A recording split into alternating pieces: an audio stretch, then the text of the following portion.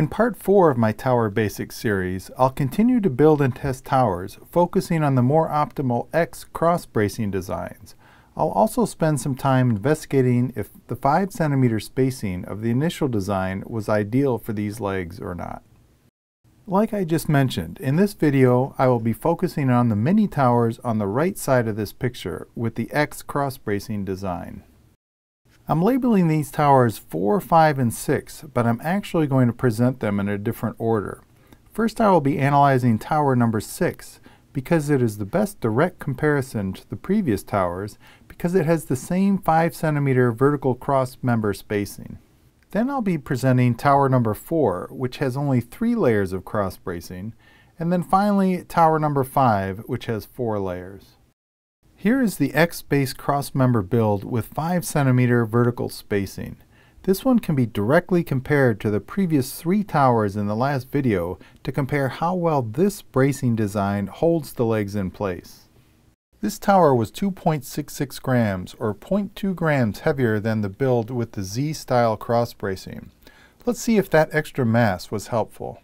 Remember, the reason for using the X-based design was to effectively cut the individual cross members in half, which makes them 4 times stronger, according to our buddy Euler. Don't forget to glue the center joint in the middle of the X's.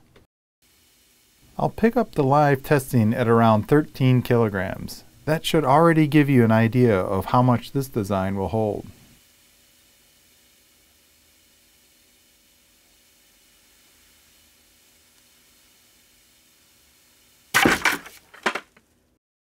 Now we're getting somewhere.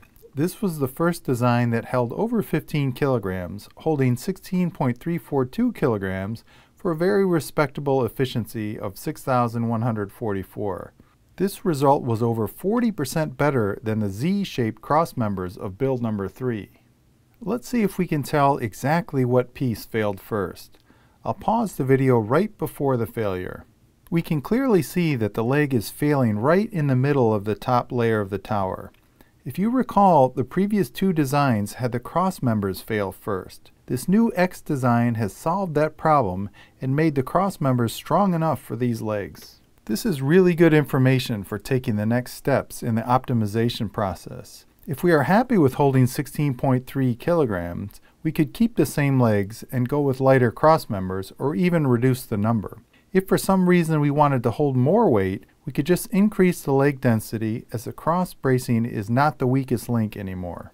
For the next build, I'm going to reduce the number of cross members down to 3 layers, or instead of 5 cm vertical spacing, it will be 8.33 centimeters. This will lower the buckling strength of the legs, but perhaps it will still hold 15 kilograms like we want while reducing the mass of the tower.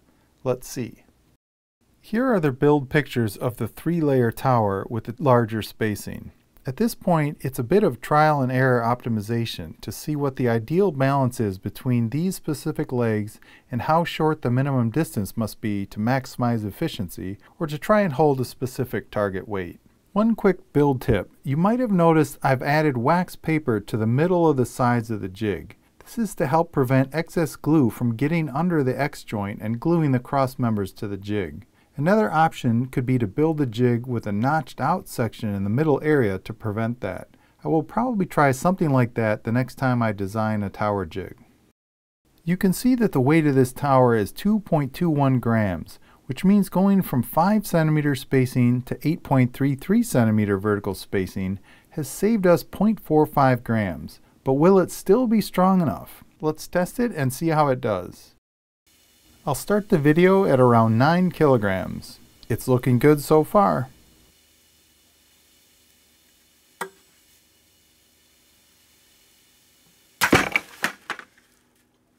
Not quite good enough. It only held 10.294 kilograms for an efficiency of 4,658. It's still a reasonable result, but it's not nearly as good as the 5 cm spacing, which gave us a 6,144 efficiency score and held over 16 kilograms. Remember, all these towers use exactly the same mass legs, so the only difference is in the cross bracing. Let's freeze the video right before the failure to see what happened. Can you predict which piece fails first? If you guess one of the legs, you'd be correct. Again, the X-based cross bracing is still plenty strong enough, but we've increased the shortest segment of the leg, which has lowered its buckling strength by quite a bit. What if we split the difference in our next build and use 4 layers of cross bracing? Because everyone likes to save the best for last, you can probably guess that it works really well. Let's give it a try. Here is the final build in this series with 4 layers of X cross bracing. The vertical spacing is now 6.25 centimeters. As expected, the mass of 2.33 grams is right between the previous 2 builds. Let's see how this one does. The suspense is killing me. I'm starting the live video at around 14 kilograms. That has to be a good sign.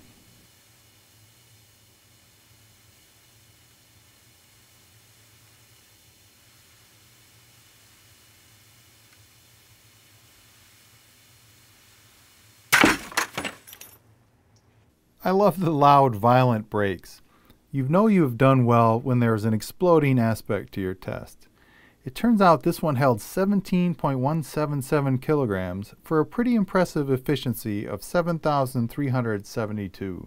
What is really amazing is that this tower was almost 10 times better than our poor build number 1, which used the exact same legs. You might be wondering why this tower held over 17 kilograms and the one with 5 layers only held around 16. I attribute that to the variation in the wood itself. Even when you use the same mass pieces, the balsa internally is not identical. This is also just a sample of 1. If we built 10 of each, I would expect the tower with 5 cross braces to hold more actual weight than the one with 4 more often than not. This is just another reminder of the random variation in this event, and some would say luck with these builds. Let's freeze the action to see the failure mode. Just like the other X design builds, this one had a leg failure, which is a good sign that our cross bracing is doing its job. If the goal was to further optimize this exact design at the 15 kilogram loading amount, I would definitely keep these legs, probably stick with 4 cross members, and reduce their mass by using less dense wood. In the next video, I'll summarize the results of what we've learned in this series and talk more in general about how to approach optimizing all aspects of tower design. Thanks for watching, and don't hesitate to reach out to me if you have any questions.